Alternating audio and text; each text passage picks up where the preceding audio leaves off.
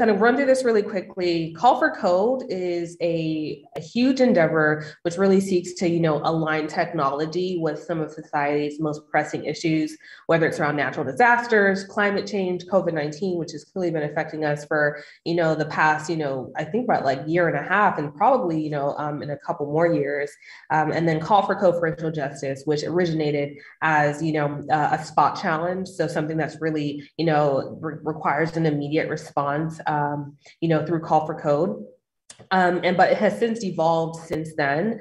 And Call for Code was really originated and founded by David Clark Haas. And, as kind of like the technology gurus, IBM is really helping to take these solutions to the forefront and connecting them with the communities that really need it. So kind of how we got here, this was actually done in partnership with Red Hat, where we were able to, have 500 volunteers across the globe contributing to this project. Last year, June 10th is when it kicked off of 2020. And since then, we've been able to really focus on using open source technologies to help build up the solutions. And then even if we're talking about being able to continue to have the right type of supports, being able to have developers access, IBM technology, other open source technology in order to refine and continue to build out these solutions for our potential partners who want to use these as their ways of working. And, I've also just listed, other types of resources and, impact that we've had, internally in the company and what we're also looking to do externally. So kind of giving perspective on where we are today, there are lots more happening. We'd love to share a little bit more of that within our channel, and we will share a little bit more about that towards the end. But, providing additional context into Call for Code for racial justice, again, that was originally a spot challenge.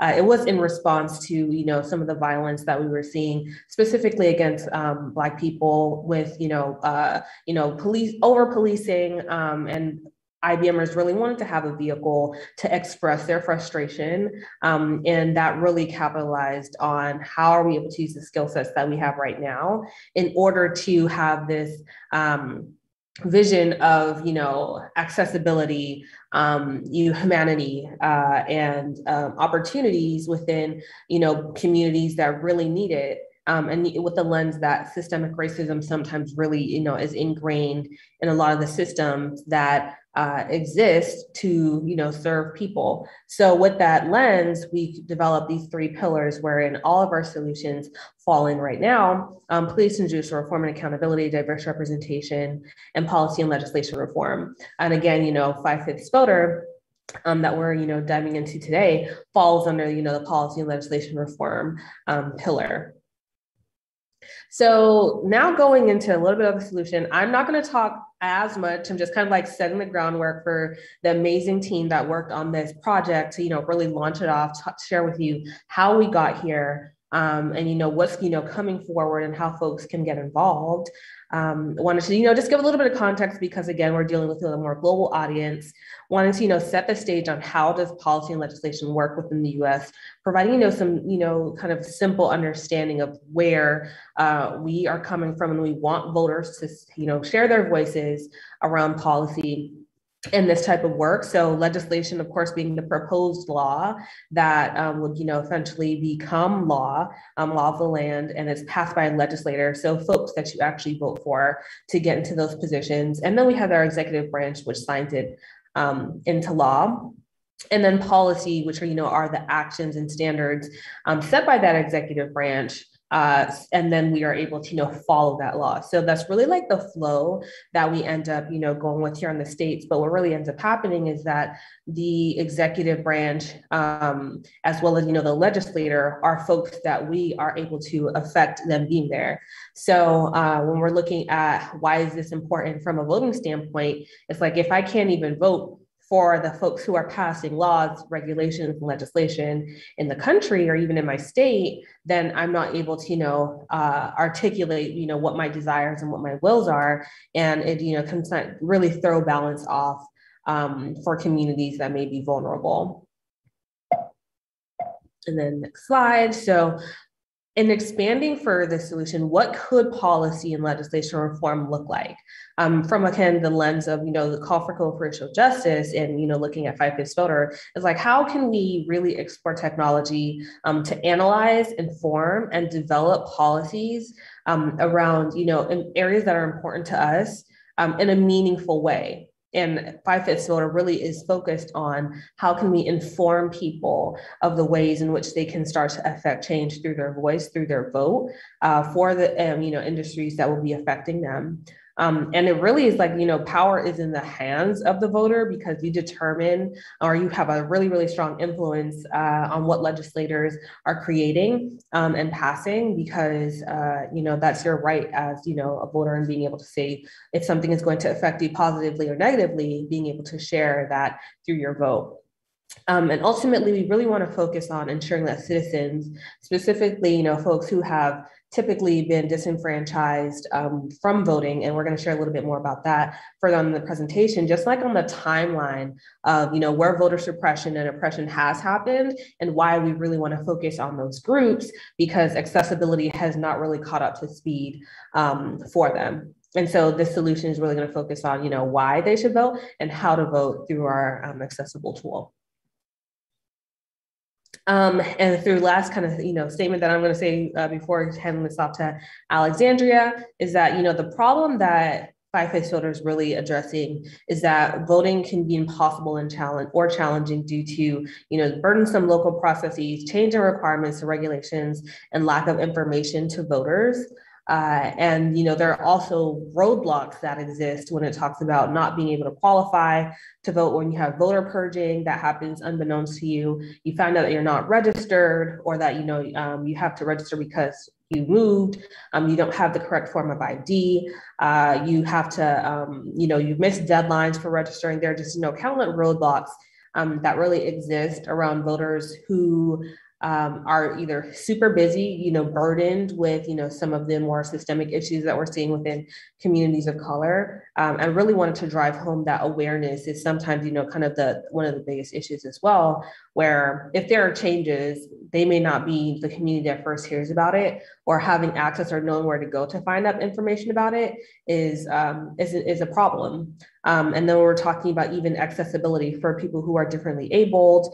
How can we ensure that they are still able to articulate themselves and have a way to vote, in any election that they choose to participate in?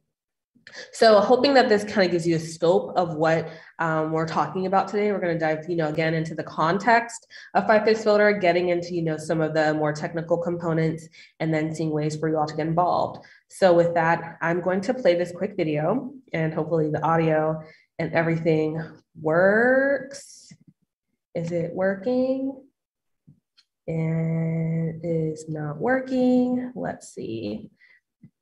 Give me a moment so I can pull up this video, because I think it's really going to help spearhead what it is that we're talking about in an introduction to the solution. Take your time, no rush. So let's go here and we can go and play.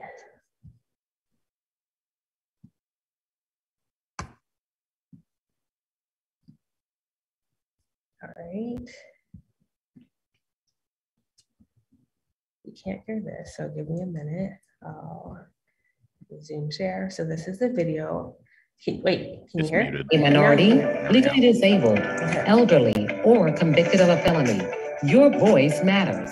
So when you are prevented from knowing how to get information to express your whole vote, the 5/5 voter tool is designed to help fill that gap and put the power back in your hands.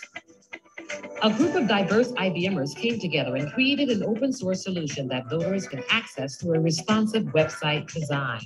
Check your voting status, find your polling location, get connected to valuable and reliable resources like transportation and childcare options on election day. The 5th Voter Starter Kit introduces a cognitive solution built on IBM Cloud with OpenShift using Watson Tone Analyzer, Watson Natural Language, as well as Carbon Design open source technology with custom components created in Vue.js, Express.js, and Python. With additional strong API integrations, more reliable resources, and a robust database, 5th Voter can become the go-to voter hub for once marginalized voters. With your help, together, we can expand and grow the 5th Voter platform. Take a peek, see where we're going, and partner with us to complete 5th Voter. And this happens when you join us. Together, we can help speed up full voices being heard and counted in this nation. Okay. Awesome. Is that today or tomorrow? Okay. Okay. All right. And so thanks for everyone who's sat down to watching this, and I'll go ahead and kick this off to Alexandria to introduce some of the team. I know everyone is on the call. You see a lot of faces on this screen, but definitely wanted to give a platform for the folks who are here with us today to share what they do in their full-time role, as well as their position and what they were able to accomplish within the team. So kicking it off to you, Alexandria. Hey everyone, can you hear me? Yeah. Okay, great. Yeah, well, I just it's actually really heartwarming because it's almost exactly a year ago we had one of our first meetings, solution meetings as part of this program. And one of the great things about our team that I really felt, and I think that we all can say, is that the way that we're constructed, the way that we have so many different backgrounds on our team, so many different life experiences, so many different cultures, viewpoints, understanding, skill sets. I think that is a key part of why the solution can be so effective, is because it's by the people and for the people. Because of the experiences that we've all had, we can dig from those experiences and relationships and be able to cater to the end user and connect with the end user. And that's it's something beautiful because it's all different types of people, and that's what we ultimately would like to be able to reach. And we came together with the motivation of tackling the systemic racism issue. So that's something that I just found to be very touching. And a year later, we can say that it's actually starting to get into the hands of people to be able to improve their lives. I'm not sure who else is on that might want to. So we wanted to just, say like, what do you do in your full-time job? Just, so people can understand that this is a project that a lot of folks on the call have done outside of their, kind of scope of work, just to show that, folks are really passionate about that. So if you can share with folks what you're doing outside of this work, and just kind of giving a little bit of context, so you can introduce other folks.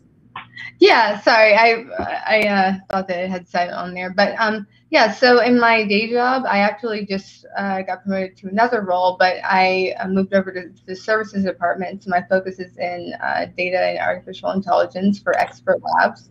I'm a sales principal, and so I pretty much have my organization of clients and oversee them and deliver the services that we have around data and AI and automation. And I find it to be actually really applicable in this project because we definitely want to be able to leverage some of those tools to be able to connect with users as much as we possibly can. And for everybody else on the team, there are myriad of backgrounds that we all have. But I was a project manager on the team, and others have very demanding jobs as well. But again, it just shows the passion and connectivity that we had in being a part of this program. And it was actually very accelerated, so we really had to work together, and the respect that we all had for each other and each other's times, and even for those that were overseas that came on board, really spoke a lot to the integrity of the group of people that were a part of this project. Absolutely. So I'd love to kind of quickly do a round of folks who are on the call to just do a quick introduction and saying like what your full-time job is, and then what you contributed towards the project, and then we can move forward. Not all at once. Sure, I'll start. My name is Gerald Mitchell. I work at IBM as the architect for a product called IBM Developer for ZOS, where my primary job is working on programming in Java, Eclipse, and mainframe programming languages, whether that's Golang or Python or COBOL, C, HLASM, which is a similar based language. And that's my work full time. Awesome. I'll go after Gerald. I suppose this is David Nixon. I also work at IBM, of course, and regular day job is working in the client centers, doing technology for the client centers, the IBM client centers. On this project, along with Gerald and Sid and a bunch of others, doing just kind of full stack development on this, including the Vue.js stuff and backend stuff. Awesome. I'm Chris Stefano. In my day job, I work as a project manager and a business analyst in the Watson Health provider consulting team. So working on delivering analytics, et cetera, to healthcare clients. I grew up as a programmer, and on this team, I've worked, doing research and project management and a variety of other tasks. Awesome. Hi, my name is Sebastian, and I am on my day job, which is pretty much the same thing that I'm doing for 5FITS Voter. I am senior designer in account-based industries marketing, and my day-to-day is creating assets that are client-facing, and it really helps tell the human story behind the technologies that we offer. Thank you.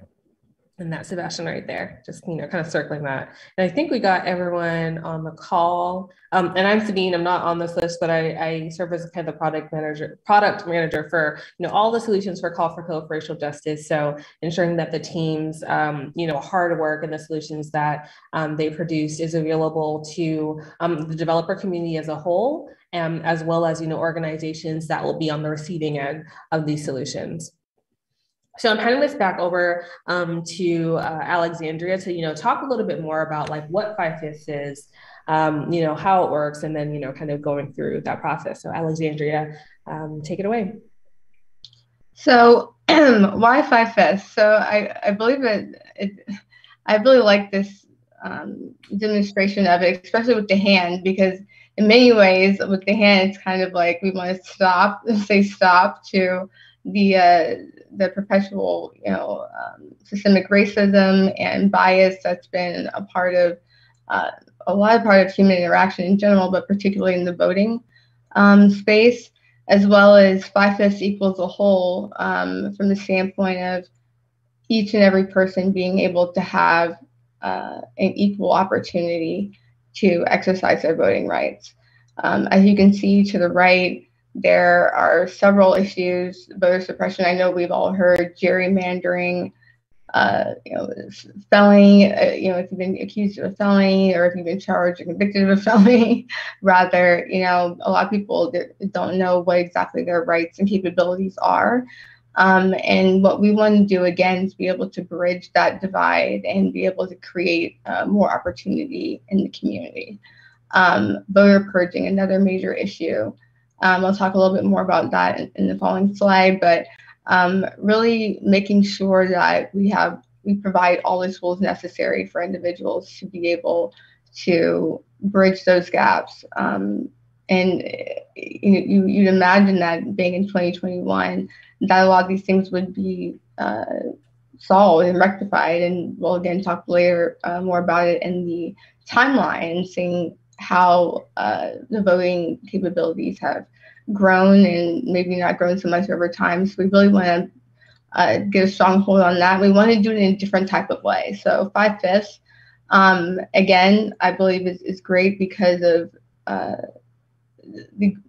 the wide amalgam of people that came together to make it are so different and have so many amazing skills and talents to bring to the table and can relate to the people that we're reaching out to, as well as the fact that we really want to differentiate ourselves in the way that we approach this by leveraging the technology that we have. I mean, we are IBM, it is an open solution, but there are all these skills that are within our hands, literally.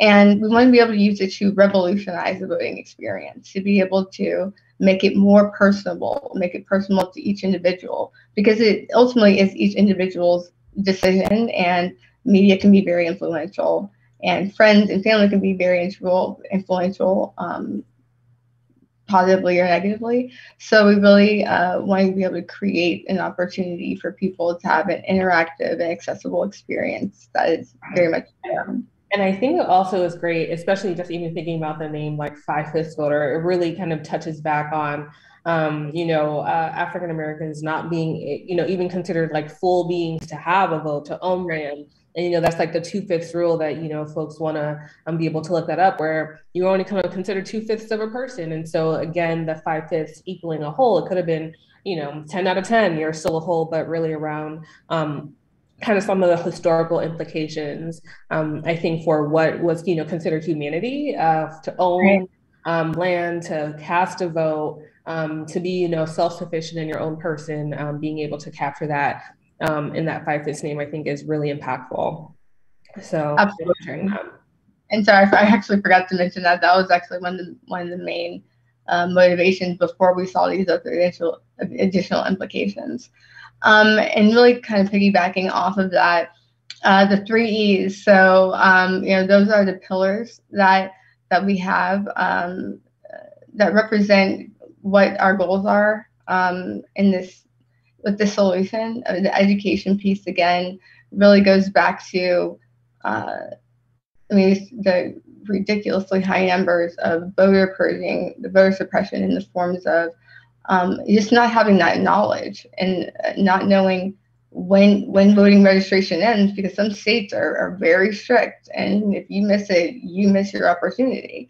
Or not knowing how you register, not knowing if you're already registered, not knowing about early voting capabilities. And I will preach this because I have preached this every single time I've talked about, the solution is that, I can say as a testament myself, I had never voted early before. And because of our solution, I was able to seamlessly, and not even just vote early, but seamlessly vote early 10, 15 minutes for both of the races that, I was able to vote for. So just being able to have that knowledge, and knowledge really is power. And that's definitely the first key thing, is knowing what's out there and having the awareness. The empowerment piece is really taking a step forward from that.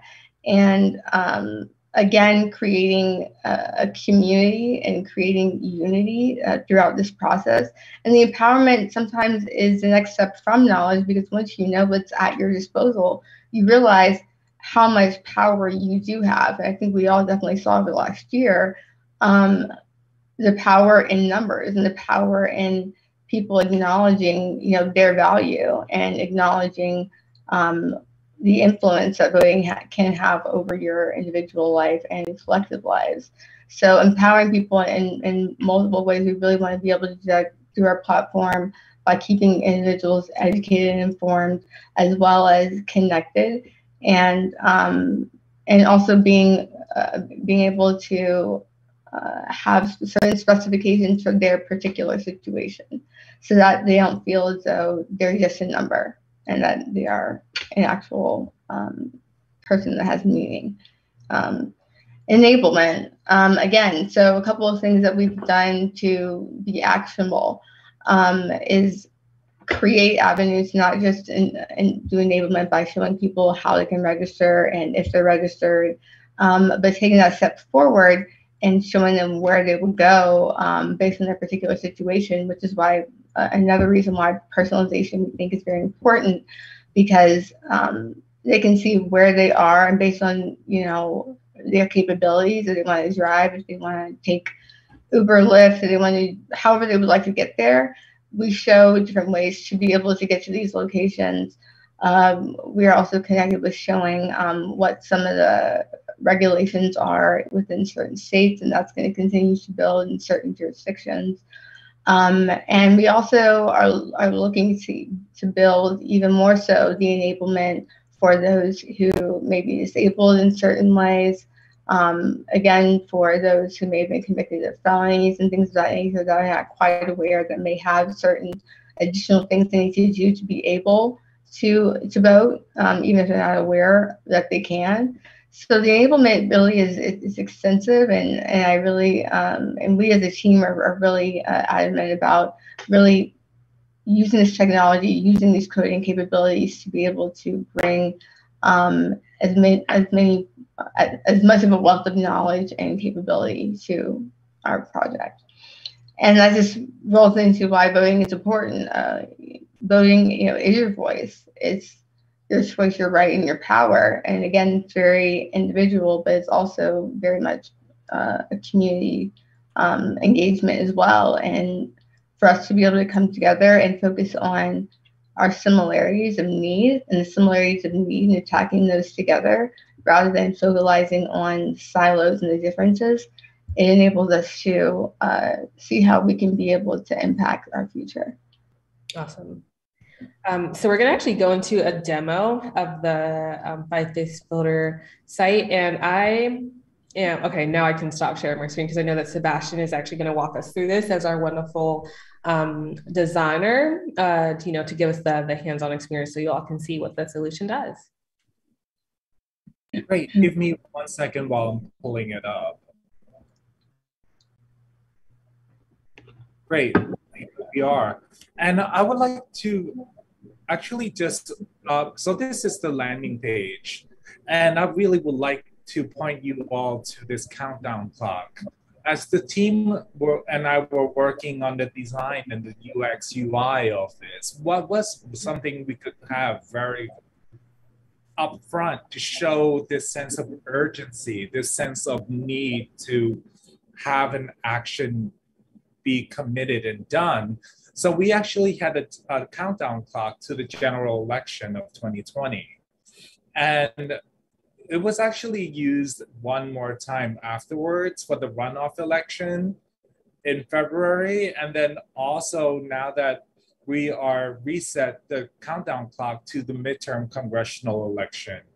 So as the user scrolls down, we actually have enlarged our scope and included more disenfranchised folks and community. So there's a wider representation in the imagery. And as the user goes through the website, we have solidly used imagery to really help reinforce the humanity and why it is so important for everyone to be involved and to vote. So more to come as we talk more in the design process, but now I would like to kick this back to Sabine. Perfect. I'm actually we're doing lots of volleying over here, but you all can see that, the demo site right now is up and it's running, but we're going to go a little bit more into the technical details of the solution, as illustrated by our wonderful tech folks on the line, and I'll hand it over to David. All right. So this is just a C4 diagram to show kind of the breakdown of the system context. That part in the middle is us, that blue part in the middle is us. And then this is the things we connect to, including some Secretary of State sites, vote.org. We pull some JavaScript embedded tools from there, and from voting info project, we pull from there. A lot of this stuff we get, especially on the pages where you're looking for the early voting location or your day of polling locations. That comes from the Google Civic API. And then we do have a little bit, I don't want to overemphasize what we have for Amplitude in terms of statistics. We really just have page visits as our statistics that are getting fed back to the Amplitude system. So that's the big system. I want to zoom in on that box in the middle, and that's going to be on that next slide. So this is the same box in the middle. And so we have a typical three-tier website here. So we have our services backend, that's a Node Express component that talks to a database. It's cloud on the IBM cloud. The only thing we write right now to the database is some cache data. For instance, when we get polling locations from Secretary of State sites, that will go into that cache database. So we're not trying to pull it or scrape it every time. And that backend service is also what talks to the Google Civic API to pull in what the current elections are. And you can see that on the site. It'll list the current upcoming elections. There's 3 elections today, actually. There's one in Michigan, Utah, and Oklahoma. So it's a good thing we do this TV show on a Tuesday, because that's typically when we see those dates. So, but those 3 elections are listed on the site, and you can choose between those when you're trying to find your polling location, and we get that information from the Google Civic information.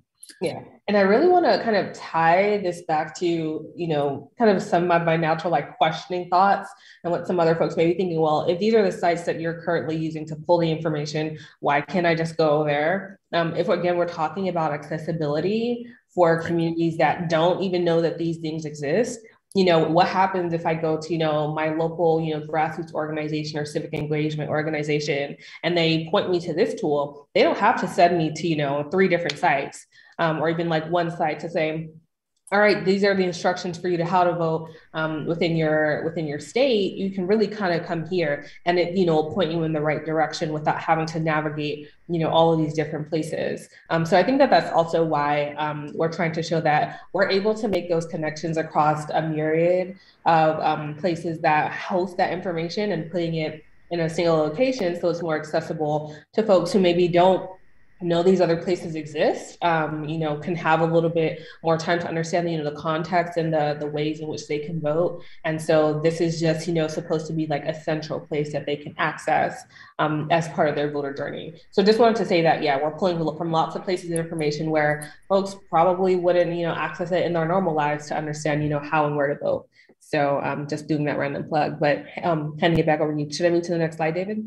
Let me just cover the last couple here, but that is great context. I mean, I appreciate that context, because that's our goal. So, okay, just on the UI, it's that piece of it is one that's pulling in the embedded tools from these other places, and also doing the reporting out to Amplitude for our minimal statistics that we keep there. And then the next slide is just the same system, but from a deployment point of view. So we are deployed as a Cloud Foundry app on the IBM Cloud. So there's the 3 tiers you can see there. There's the services tier in the middle here that is a Node.js container. There's actually 2 pieces to that. 99% of what we do on the services end is Node.js. The Twitter stuff that we do is from a piece of Python code that we have. So that's the services in the middle. And the web site talks to that services through a proxy. And that's the reporting out. So we get, we report out to Amplitude, and the back end is fed by all these different services, some from the IBM Cloud, some from elsewhere. So we have the Google Civic API as a service, the cloud is a service coming into the back end. The Twitter services is coming in from the back end through this, as well as the natural language processing, which is part of the Twitter code, and the tone analyzer, which we also use with the Twitter code. So that's the deployment. That's the top level deployment on the IBM Cloud. I think that's the last slide for me. Oh, no, sorry, there's one more for me. So we do have a pipeline that gets executed when changes are made to the site. And I don't think Gerald is going to be able to demo that today. So I'll probably kick off the build during the call here, and we'll show the pipeline in progress. But basically, it's exactly what you expect. There's a little bit of a test stage in the pipeline that checks the code before it actually does any deployment. There's a build for the UI, and that produces we use an Nginx web server as a front end, and that builds the Vue.js into something that Nginx can use. And then there's a deploy for the services and deploy for the UI. So those all run in sequence there. Awesome. And I think that Gerald, I'm crossing my fingers that you are good to go. I mean, it's one of those days where it's just like when you're called on, like yes, your computer shuts down. I'm good to go. Okay, Okay. perfect. So I'll stop sharing so that we can do a live walkthrough. You all are going to see some magic happen live. I'll explain just how magic it is in a second. First, I want to know, where was I when they were handing out the call for code t-shirts, Gerald? Oh, I'm involved with multiple call for code things. This shirt came from a previous one. Okay. But it was the right shirt to wear today. So I'm hoping you can see my screen because I can't see what you can see. Yes, we can see it. All right, great. So I'm going to talk a little bit about what I'm about to show you. So this is the GitHub call for code for racial justice 5-fifths voter. I actually had to start from scratch this morning, so this is absolutely as live as you can get. And what I actually had to do is I had to come through here, find the getting started document, figure out how I'm going to contribute and everything. We have all this great information about how to start video architecture, all the things that we just talked about, as well as links to understand all the source technology that we use everywhere, the IBM technology we're using and how we're using it, and all of that. And I actually had to kind of start from scratch here because this is my personal machine. My work machine became unavailable today. So I came in, I was like, okay, great. I'm going to do some work in VS Code. I came to this page for getting started. I literally followed these steps. I installed Yarn and Python 3 and Docker. And I was like, okay, I have a certificate of origin and I'm going to do project setup. And so this is where I am. I came in, I did the project setup. I attached to the GitHub at 5-fifths voter and was able to pull down the code in GitHub. I followed the instructions to create this env file. I am not sharing my keys here, in case you were wondering. These are not my keys. I have actual keys, but I didn't want to share them on video so other people wouldn't be using them as they're my personal development keys. But really, I wanted to be able to show the development process. So if you look here in the developers, I'm not joking. All of this was literally starting from scratch. I had to do the Yarn install, set up the services, build Docker for the first time, set up my nodes and everything. And I did this all at the beginning of this call. So if you're wondering how long it takes to get set up and running, this started as this call started at 1 o'clock. And I'm up and running now. I actually have my own instance here up and running, 5-fifths voter. You can see it's running on my local hosts. Everything is here. It's all running. If I want to make a change, I can make a change and push it up. But I actually, for the few minutes that I have you today, I wanted to actually kind of go through a little bit of the source code and kind of what David was talking about at a kind of code level. And so you can kind of see, we have these services. And I'll talk about the services first. We have mock data here that we provide. I can use these to do my testing. I have the ballot returns, the early voting, really everything I need to do to kind of run the services in the back end. You can see that the services.js file kind of sets up these constants, and we have the APIs here and can test them. And so I can come through, I can look at the Twitter. So the Twitter, we're actually using Tweepy for the kind of Twitter interface. We're using the Watson natural language understanding. We have, the import the features for sentiment options and emotions and some of these concepts. And all of the code is right here. So there's nothing hidden. Everything is open. You can see exactly what we're doing for the language APIs. You can see here's how we're using the call tone analyzer. We do the tone analysis. We pass the tweet through the analysis, and we create our results table. If you're interested in how we do the things for the UI, all the UI is here. And so let me see if I can go to one specific component. So you can see the UI actually, we have a UI for the tweets and how we handle the Twitter, the page views. And it's all using the carbon and view level of view. And you can kind of see the different ones that we're pulling in by default and how we mount those. And it's all packaged up, and we use Docker files, right? So none of this is hidden anywhere. You can see each activity as it happens. As I build through Yarn, you can see it creates the Docker instance. Let me pull over. When I created the database, right, I have this image over here. I can see what it's doing. You can see my shards and everything. And so as I do my development, I can do all my local development. And then when I'm ready, I can have somebody do a review. Let's see here, I can bring my window back up.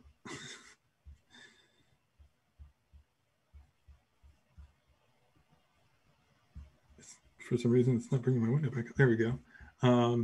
You can see that, we have our issues out here. And you can see that you go through a pull request. And you can see the closed ones, like there was an update just 2 days ago that David merged in.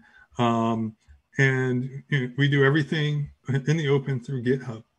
I encourage everybody to come in and give it a chance. And that's my pitch. I'm going to stop my share and we can continue. Awesome. Thanks so much for that. And also to the point where he said that he was able to spin this up in, the amount of time from the beginning of this meeting.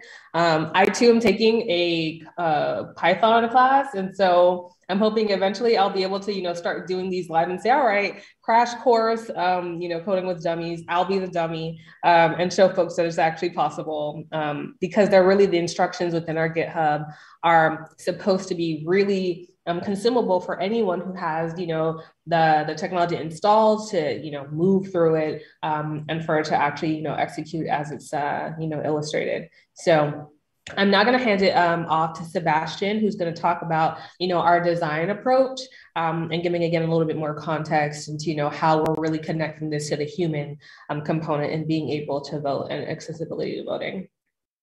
Thank you very much, team, and Gerald. That was truly inspiring.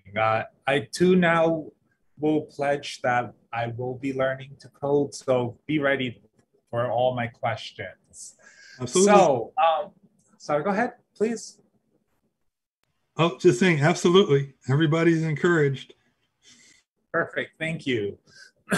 So, Sabine, thank you so much for saying the words human-centric design.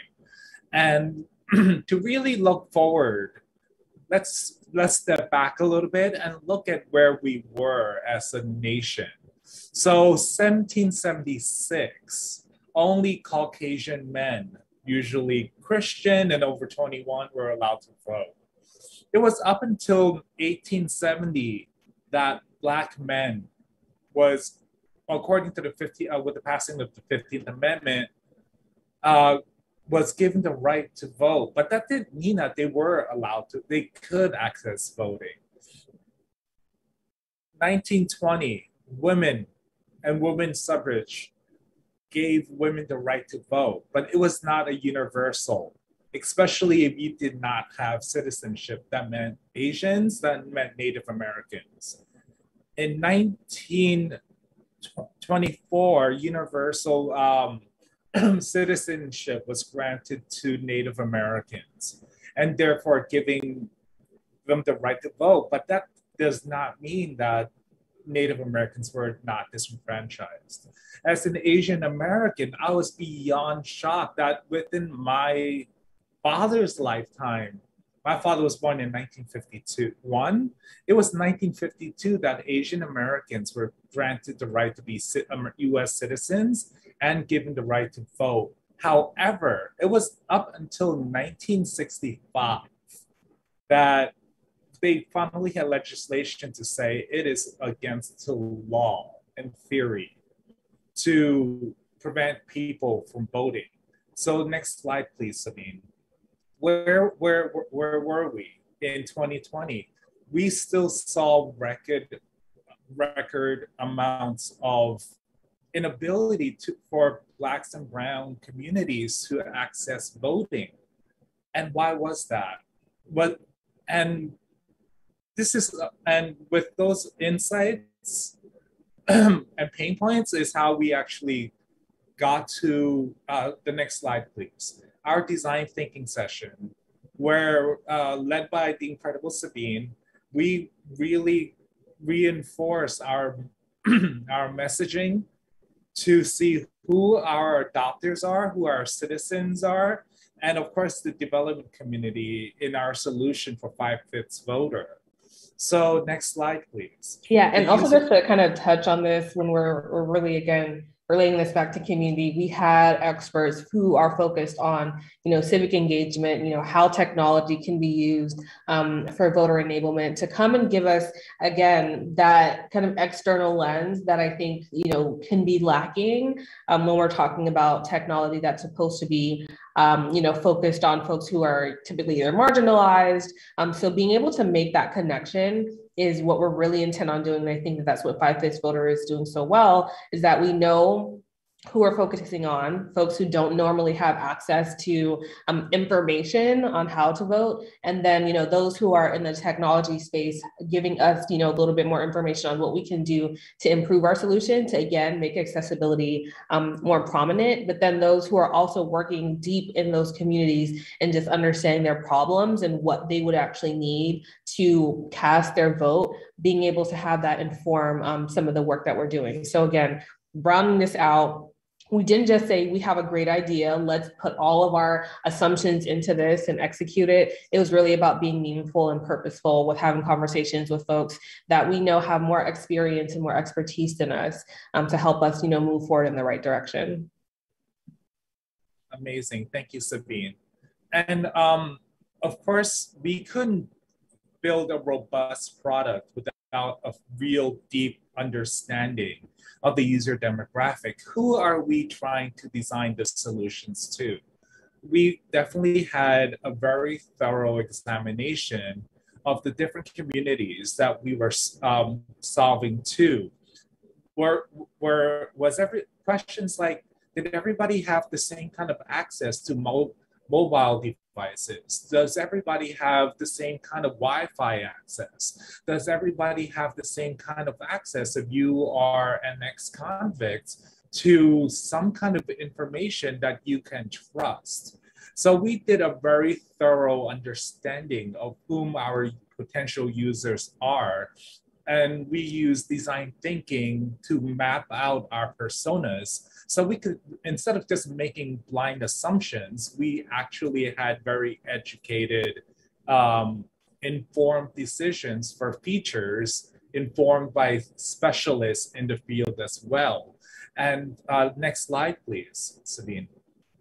And finally, some of the three main pillars, as you've heard on the top of this call, being education, empowerment, and enablement, I wanted to align that with pathos, ethos, and logos.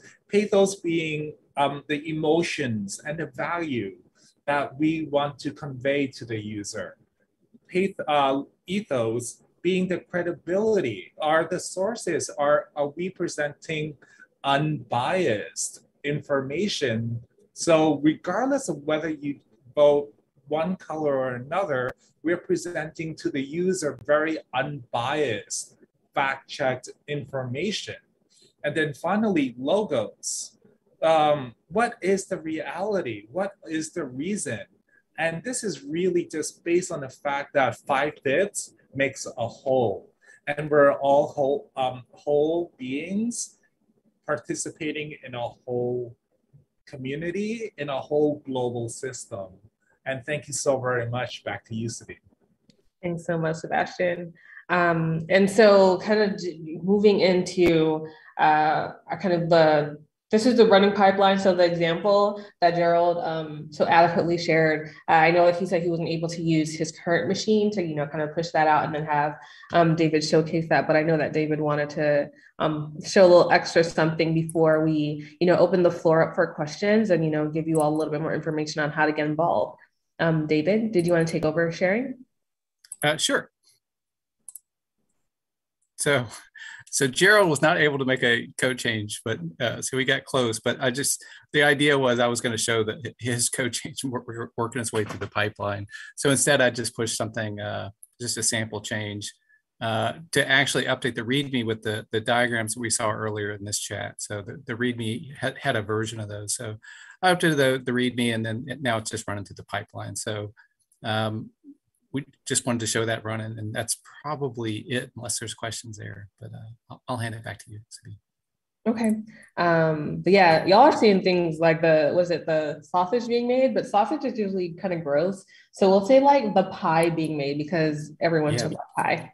Yeah. Exactly. And to kind of just like bring things kind of back to what we're saying, this is again, and most of our, not even most, but the solutions that we're presenting, especially under Call for Code for Racial Justice, is meant to not be biased along like, political affiliations, political lines, even though we know that sometimes these issues can be politicized, but we are really focused again on how can we address voting issues. Like if you want to be able to vote, how can we allow, encourage you, empower and enable you to do so?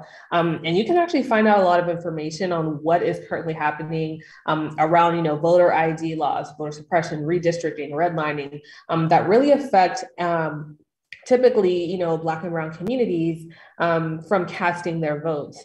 And so we're just, again, trying to be able to be that bridge, as an application for folks to feel like they can make decisions on their own. They have information and they are able to move forward in casting their ballot. And so, moving forward, we're still going to continue to make sure that, the basic capabilities of 5/5 is working. So, checking if you're registered to vote, if you've moved, have you updated your address to, update your registration. If you have to have different IDs, like, being able to navigate that and being able to provide those updates, hours and locations of absentee vote drop-offs, and tons more issues that we have within the GitHub right now, and specific roles that we're also going to call out here, where we would love to have people from our, the community be able to contribute. And if you reach out to us in Slack, I promise we will respond. Demi Ajayi, she's not on the call right now, but if she's listening somewhere in the ethers, is also really diligent about welcoming folks into Call for Code for Racial Justice, how you can get started. And then our GitHub is also a great place for you to understand first issues and where you can, start to support. And I'm going to hand this over just to Chris really quickly, who has been, really instrumental in helping us, to execute on some of the projects that we have upcoming, and, also illustrating, some of the help that we would like to have in the couple months. Thanks, Veen. Again, I'm Chris Stefano, and we are welcoming anyone who is motivated by things you've seen today to get involved as it relates to this issue. If you have concern for yourself, your family members, your loved ones, your community, in terms of your ability to vote and protecting the right to vote, there's an opportunity for you, regardless of what skills you have, to come and participate. So you can see the list there. Certainly technical skills are relevant, and user experience skills, research skills, data analysis, marketing, project manager, whatever sort of role you, whatever sort of skills you might bring to the table are welcome. And I'm guessing that on the next slide is how to get in touch with us. So yeah. Exactly. So if you have those skills, feel free to, take pull out your phones and follow this QR code, join us in the Slack community. You'll be able to also, get started on IBM Cloud with, $200 worth of credits in order to, start building out your own instances or doing some testing within our solution. And, staying connecting with us. And if there are other resources that we can provide for you to be brought up to speed around, other technologies that you're interested in, or how it can lend itself to, some of the things that we're working on for 5/5 Filter. We welcome the discussion. Again, we're not trying to make this about just IBM, even though of course you see IBM.biz. We really want to be able to be kind of a point of access for folks all over the globe who want to, learn more about these systems, being able to provide their technical expertise in advancing what justice can look like in these communities. and essentially just being, another opportunity for folks to really, put their heart, as we've seen from this project team, into a solution that is actually being adopted. And, plug for this is that we are focused on adoption, and we have our, some good news coming in the next couple of months around how 5/5 voter is going to be able to operate at scale within a really well-known and really well-respected organization around voter engagement and empowerment. So thank you. I think that's all the words we got today, Chris. Didn't know if there are any additional questions from the chat that we wanted to bring up. No additional questions, but I love the teaser. That's awesome. I'll be keeping my eye out for that one. But folks, please, if you're interested, get involved. I just dropped the link in the stream chat. If you have any questions or comments, feel free to reach out to me or Sabine. Anybody on this call can kind of help you out. But I greatly appreciate y'all bringing this to OpenShift TV, and I really think this is an important effort. So thank you very much. And I'm saying thank you to the project team. I'm just right. Fangirling, and I appreciate everyone's time and effort, and excited to grow this up more. You'll be hearing more about what this great solution is doing. Awesome. Can't wait to see more of it. So thank you very much. And we'll see you. We're doing another one of these next week, right? In a week and a half, 14 days. Yeah. Okay. All right. Cool. Awesome. So stick around, folks. As always, check out the streaming calendar if you want to be kept up to date on everything. Subscribe to it, and you'll have that calendar in yours. And until next time, I hope you all stay safe out there. Thank you. Good. Thanks, everybody.